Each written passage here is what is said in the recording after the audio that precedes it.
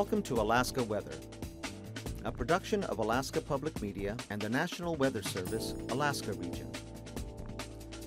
Produced and broadcast daily from the studios of KAKM, Alaska Weather provides complete forecasts, public, marine, and aviation for all of Alaska. Alaska Weather is made possible by the following sponsors.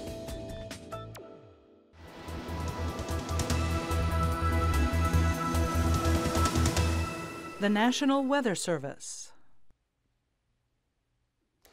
Good Wednesday, everyone. I'm meteorologist Dave Snider with the National Weather Service. It's the 7th of June, and as always, we encourage you to stay up to date with your local weather information. You can do that several ways. Give us a call on the Alaska Weather Information Line, 1-800-472-0391. Find us online at weather.gov/Alaska, or send us a note, and we'd be happy to explain what we're seeing there if you've got a special situation or just can't find what you're looking for. We're happy to help. David.Snider@noaa.gov is the easy way to reach me and ask questions about anything you found.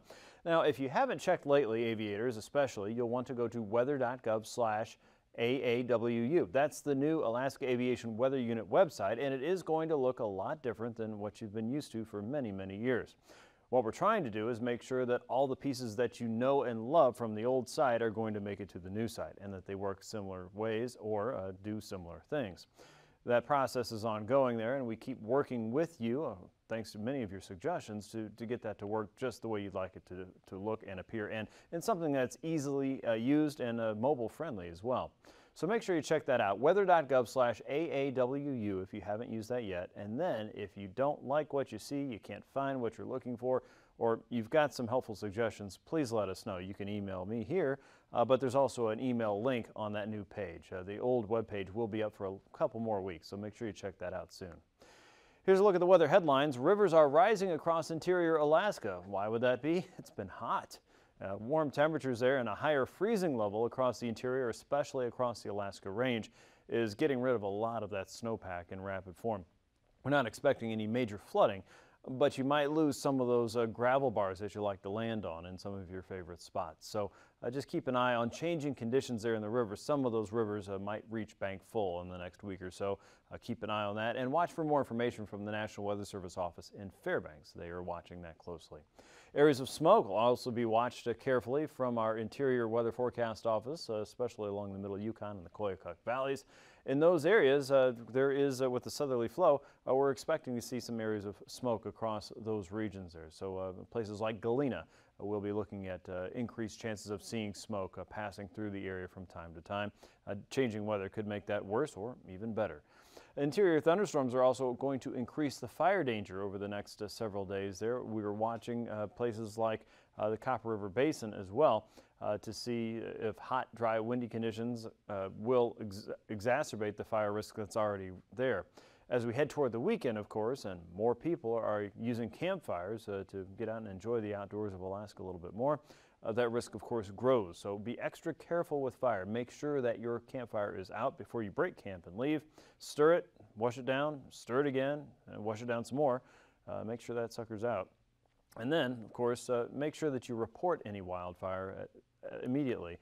Call 911 with that information, and be extra careful as you're out and about with ATV and OTV vehicles. Here's a look at the fire danger as it stands right now. Generally along and north of the Yukon Valley is where we're seeing some of the highest fire danger at this point. That extends out into the Seward Peninsula as well as the Kotzebue Sound region, up around the Kobuk and Noatak Valleys, the upper ends as well, and around the Middle Tanana Valley and westward. Downriver there into the, well, not quite as far as the upper Kuskokwim, but you get the drift, a little bit around Tanana and westward. Also across extreme western parts of the YK Delta region, we're looking at higher than usual fire weather conditions. And that's simply because we haven't had widespread wet weather. Once we get out of July and into August, things start to change a little bit.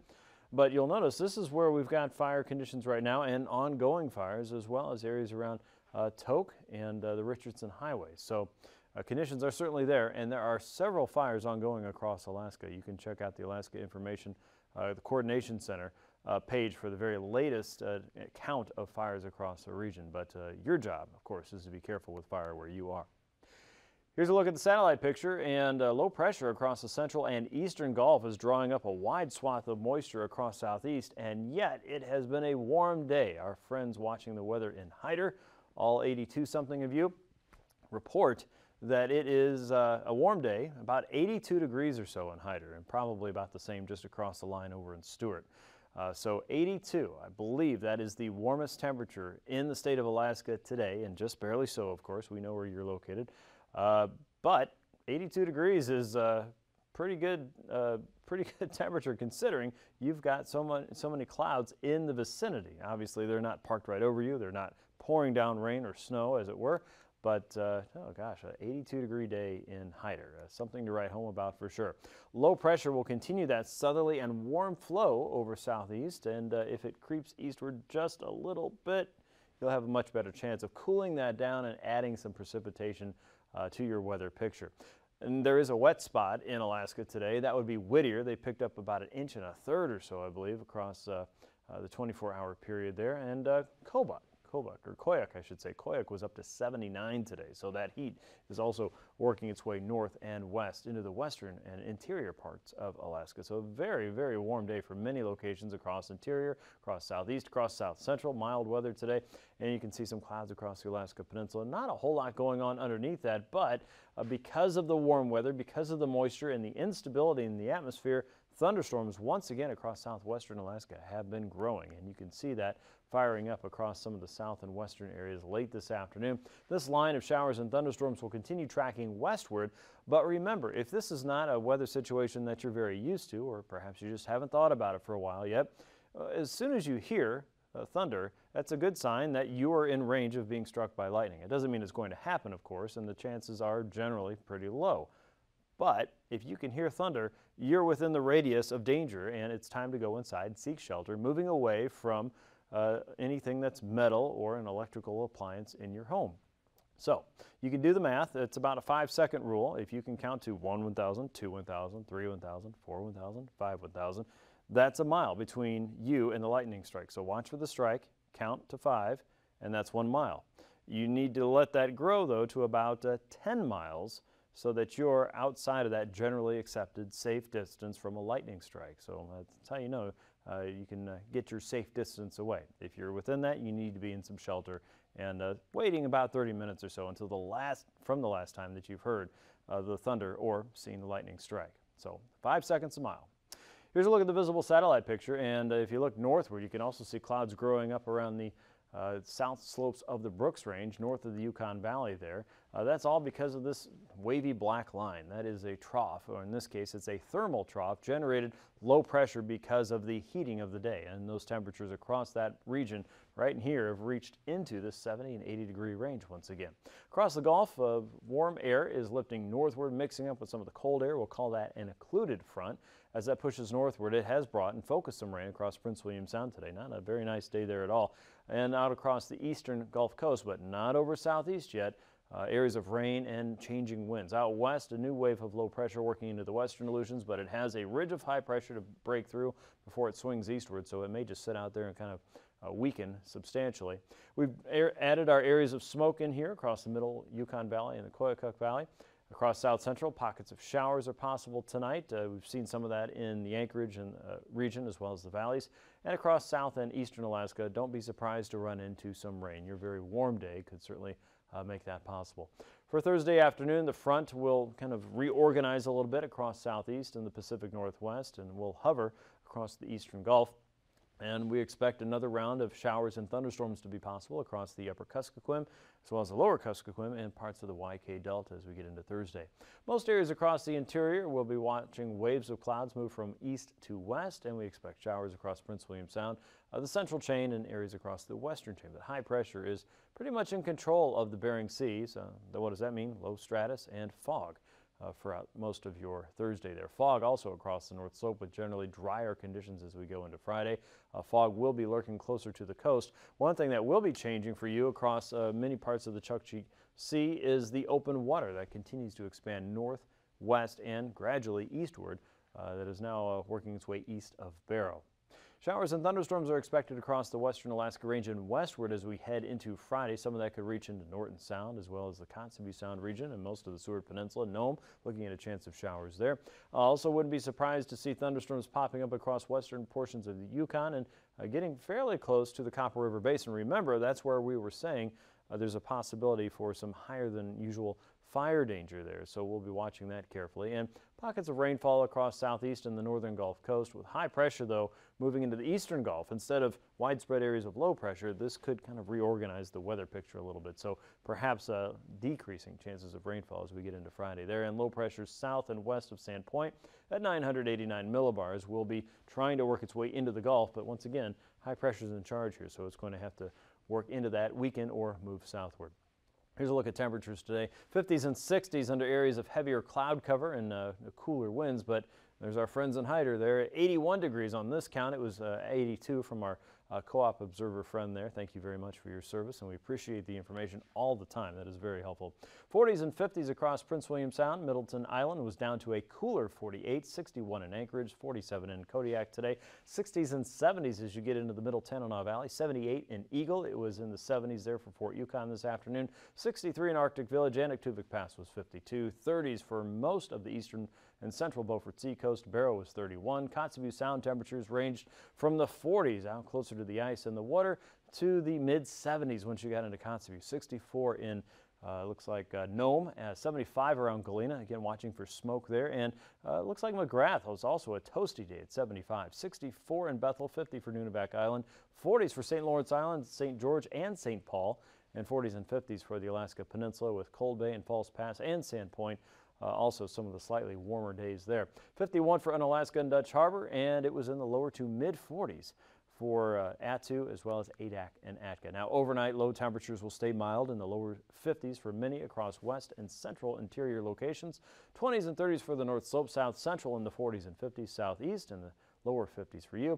The Alaska Peninsula and the Chain as well as the Pribilofs in the 30s and 40s tonight. Nome, you're looking at 49 and a high of 70 tomorrow.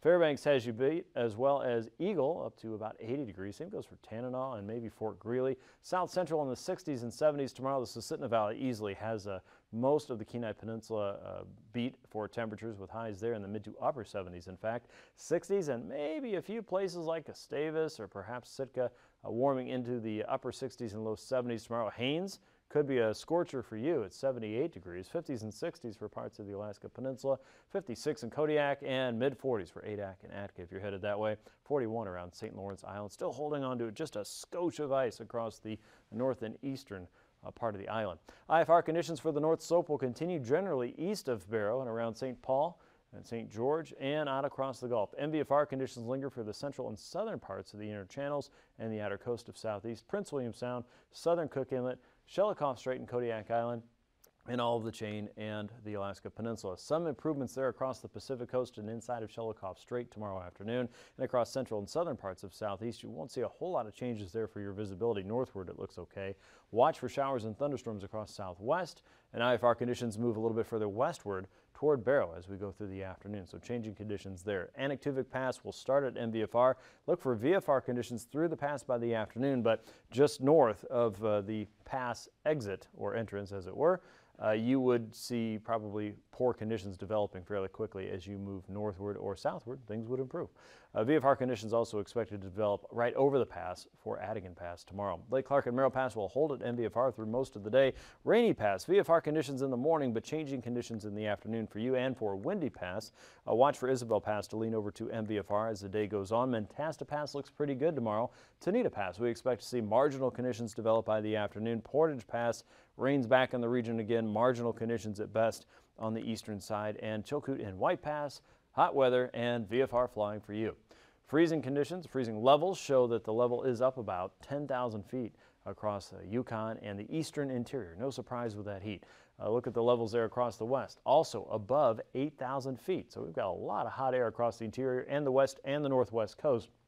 Changing conditions across the central and western chain, 4,000 to 6,000 foot levels there, and 8,000 to 10,000 feet across the central and southern southeastern coastline. Over the Gulf, it goes even lower to at or even below 6,000 feet. Icing potential is going to focus right along that front and across some of the higher terrain for the central and eastern Alaska range. Also across the interior, but that's way up there, above 10,000 feet. Across the YK Delta and parts of the Alaska Peninsula between 8,000 and 9,000 feet and higher. So a lot of this is pretty high-level stuff, and right now it's looking at light to isolated moderate. Looks like tomorrow's jet stream is still doing that crazy snake across most of Alaska. You can see the Pacific jet is coming in from the north before it ever reaches into Alaska waters. We've got our ridge building across the central Aleutians and then wrapping into the Pacific Northwest. But wait a minute, it's going to cut back to the west and then cut back to the east. So we've got a lot of weird circulations here. But the main flow is still well to our south, and then it grabs whatever moisture it can and slings that back into the northern Gulf. And then this is locking in the heat from the continental parts of Canada and the lower parts of the United States. So we've got a little bit of everything. But we generally have an easterly flow working through the western Yukon into the central and western interior, so that is keeping the heat in charge. Low pressures in the Gulf, wind speeds near the Gulf 20 to 35, wind speeds in the interior 15 to 20, and light northerly flow at 9,000 feet across the north slope. At 3,000 feet, very similar conditions easterlies, pretty much though from top to bottom. 20 to 30 knots across the north, 5 to 15 across south central, southeast 20 to 25 for the west coast, anywhere from 5 to 10 across the southwest, and then a little bit higher across the west and northwest, 20 to 25 there, but all generally due east. Turbulence potential will focus across the north and eastern Gulf below 4,000 feet. Watch for some occasional chop there. And across the north, a little bit more of a focus west of Fairbanks and south of Fairbanks as well across the higher terrain, but generally below 5,000 feet. Watch for occasional chop across the north slope. That's a look at your aviation forecast. I'll be back with the rest of your marine weather here in just a few minutes.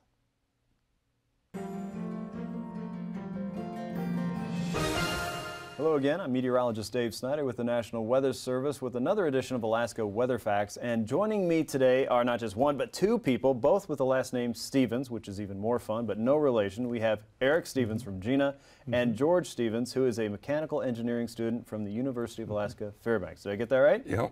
Awesome. And today you guys brought a really cool toy, or I should say tool, with you. It's a sandbox, but why are you guys working on a sandbox? Well, it's part of our senior design project, and we were approached by AKwx to build this for them.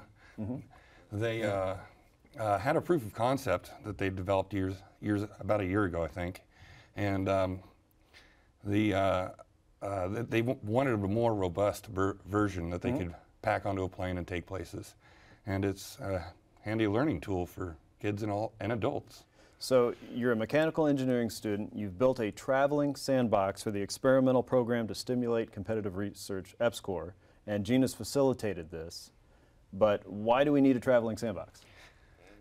Well, the prototype was such a big hit that they decided they wanted another one, actually two, that they could that would be easier to travel with, you know, possibly marketable even. Okay, so this is a traveling sandbox that's got a lot of bits and pieces and a computer hooked up to it. What is the computer doing with the sand? The computer actually uses a Kinect sensor to read the topography of the sand or the shape of the sand, and then the computer translates that into information which it projects using a projector onto the sand, showing topographical lines and which is representative of the shape of the sand. Okay, so this is a live mapping tool? Yeah. It's interactive. As you're moving your hands through it, it is actively following and changing the lines to fit what you're doing. That sounds like something I could have in my backyard. Yep. It'd be a lot of fun. So you guys had to change the design a little bit to make this more Alaska-fied, right? Yeah, yeah. Okay, how'd you do that? Well, the original was made out of basically lumber and Simpson strong tie type stuff, and we rebuilt it to make it lighter and basically more transportable. We can pack it down to a fairly small size, and it can be loaded onto a plane and flown anywhere in the state. Which you guys did today. And you have plans to take this in other places of Alaska, right? Yep, we're actually going to be headed down to Homer with it later today. Okay, very good. Eric, how does this fit into science learning around Alaska? Well, you know what? I think it is a tool and it is a toy. And it brings out a smile from an 8-year-old and the smile from a 48-year-old with that inner 8-year-old wanting to get out. The sandbox, it's an interactive learning tool that teaches us how topography in the 3 dimensions is related to, say, a 2-dimensional map. More about that later. Just like George was saying, it's got a Kinect sensor, not just for video games anymore. It's can sense out the lay of the land there, Yeah. feeds that information in the computer identifies that, sends a signal to a projector to send topographic lines to map over that lumpy ground. So you get a three-dimensional topo map out of it. And my favorite thing about it, this is the thing that stops people at the trade show, they stop at your booth and don't leave, is that you run your hand through that sandbox and it responds in real time. It remaps the topography as you get to be Mr. Tectonic Plate Drifter there. You can make things how you want. Well, what if we made a really high mountain here and a low valley there, and the lines adjust to what you did? It's a learning tool because it shows you that connection between these two-dimensional topo lines and what's really out in Alaska. And Alaska's a place with all kinds of topography. You know, we're from the Great Plains, where topo maps tend to be just like blank pieces of paper, but Alaska is particularly gifted in this regard, and this tool helps us, I think, learn more about our state, really. Absolutely. And so this is going to enhance STEM learning, the science, technology, engineering, and math, in many different locations around Alaska. Then this would be something that kids and teachers can get their hands on. It sure is. And I mentioned the it's like fly paper at a booth that, or at the Science Potpourri when we had Greg's original version of this sandbox, and that one was made out of scraps of wood, and it was a prototype. But even that one, before it had some of the refinements that George and crew have made for this newer, upscaled, maybe a 2.0 version of the sandbox, even that one was so attractive to people. It just demonstrated that this has potential to be a learning tool, an outreach tool, an education tool that now is portable and can go places in Alaska. Of course, there's only one sandbox, can't be everywhere at once, but hopefully it gets out there, gets the word out about EPSCoR and what science is being done here for Alaskans. All right, that sounds really interesting, and I can't wait to get my hands in the sand and try this out for myself. We're going to demonstrate this here in our next segment of Alaska Weather Facts, but before we go, we want to remind you that EPSCoR, which is a new acronym for me now, but I'm going to remember this because you can follow them on Facebook and Twitter, and I invite you to do that. Alaska EPSCoR is also something that facilitates science learning at the University of Alaska around the state, and that stands for Experimental Program to Stimulate Competitive Research. So check that out, and make sure you tune in tomorrow because we're going to have the next version where we actually get our hands in the sand and check out how this works and demonstrates that topography. So for now, I'm meteorologist Dave Snider with this edition of Alaska Weather Facts, and we'll see you again next time.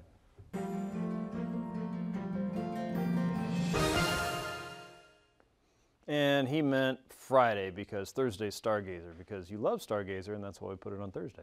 Here's a look at today's sea ice edge, and you'll notice we've got a lot of heat that's been moving up into the Chukchi Sea, a lot of open water there. The sea ice free areas now are expanding. We still have a little bit of ice right here on the northeastern corner of St. Lawrence Island. Norton Sound now, though, officially sea ice free, so for the Bering Sea, we're almost there, almost there. For southeast, you've got light winds across the inner channels, 10 to 15, small seas as well. The northern Lynn Canal up to 4 feet, though, a northerly wind at 20 knots. Offshore winds from Cross Sound southward to the Dixon entrance, 20 to 25, 8 to 9 foot seas there. A little bit more of an onshore flow up around Yakutat on Thursday, but all the winds become southerly across the outer coast on Friday. South and southeasterly winds remain light. South of Juneau, the Lynn Canal, southerlies 25 knots with a 5 foot sea on Friday.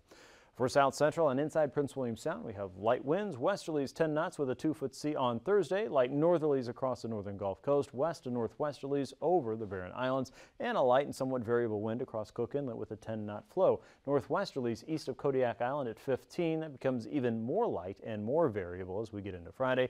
Light northerly winds across the northern Gulf, 15 knots with 3 to 4 foot seas there. Light westerlies on Friday inside of the Sound and small seas with a southerly breeze up the Cook Inlet. Oh, that almost rhymed. Across the Alaska Peninsula and inside Bristol Bay we go. Westerlies there, 20 knots with a 4 foot sea on the inside of the bay. 15 to 20 across the Alaska Peninsula's Pacific coast with 6 foot seas there, 3 foot seas down the Alaska Peninsula's Bering Sea coast with a 15 knot breeze on Thursday. For Friday, easterlies cut into Bristol Bay, 15 knots with a 3 foot sea, 4 foot seas down the coast with a slightly stronger breeze, and southeasterlies across the Pacific coast, 20 to 25 with a 7 to 9 foot sea there on Friday there for the Pacific coast. For the Aleutians, 10 to 15 in all areas with the exception from Kiska to Attu, southerlies there up to 25 knots with a 7 foot sea, 3 to 4 foot seas across the Bering Sea coast, 5 to 6 foot seas for the Pacific, again with some variability in that wind direction from Unalaska to Nikolsky as we get into Thursday afternoon. More of a north and easterly flow as we get into Friday. 15 to 25 knots in the central and eastern chain with 7 to 9 foot seas there. 4 foot seas across the Bering Sea coast, and west and northwesterlies from Adak to Kiska and Attu, 15 to 20 with a 4 to 5 foot sea there on your Friday afternoon. For the west coast, northerlies are coming across St. Lawrence Island up to 25 knots with a higher sea at 5 feet there. Same goes for St. Matthew, but your winds won't be quite as strong. Northwesterlies north of Nunivak Island. Westerlies coming into the Kuskokwim Delta, 20 knots with a 3 foot sea, and 4 foot seas around St. Paul and St. George with a light and somewhat variable flow. That won't change very much for Friday, and neither will the winds cutting across St. Lawrence Island. 25 knots there with a 6 foot sea, 4 to 5 foot seas for St. Matthew and areas north of Nunivak Island. Southwesterlies coming into the Kuskokwim Delta now with a 15 knot wind, and 3 foot seas expected for your Friday. For the North Slope, easterlies moving across the ice sharply at 25 knots. They'll be even a little bit stronger as you come down across the Chukchi seacoast. 30 knots from the east and northeast with 7 to 8 foot seas there. 4 foot seas outside of Kotzebue Sound on a northerly 20 knot wind. Look at Friday, much stronger winds across the Chukchi Sea. And remember, a lot of this is open water, so that means we could generate 9 to 10 foot seas for your Friday. So watch the rough seas out there as we get into the end of the week. East and northeasterlies will continue over the ice, but again, the ice is breaking up slowly and surely north of Barrow and even east of Barrow. So be careful out there if you're going out on the ice.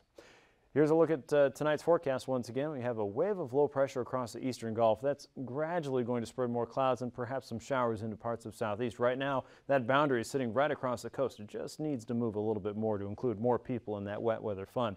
But because it didn't, today Hyder made it up to 82 degrees. Low pressure sitting across the lower and middle Yukon Valley. North of that, we expect to see some smoke in the region, places like Galena, for example. South of that, there's a much better chance for showers and maybe a few thunderstorms again through the night. More of that tomorrow, of course, across southwest, showers across south central and southeast, and for your Friday, more showers and storms in the interior. Have a good one. See you tomorrow. These forecasts are to be used for planning purposes only.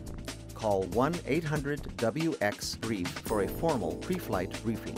Always file a flight plan before you go flying. The U.S. Coast Guard Auxiliary urges you to leave a float plan with a friend or the harbor master before you go boating. Alaska Weather is made possible by the following sponsors.